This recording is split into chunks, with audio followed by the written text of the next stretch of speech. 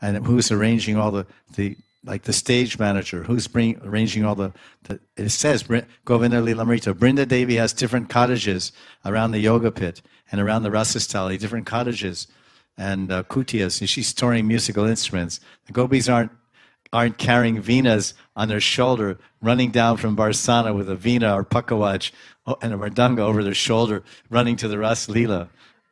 It's not like some, profis, Kirtan Mandali, carrying their mardanga, carrying their harmonium.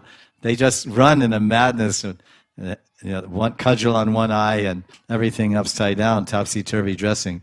And when they get there, Brinda Devi, she's giving all the instruments and the makeup and the madhupan and everything. All the paraphernalia. She's in charge everywhere of the paraphernalia for this Radha Krishna's pastimes.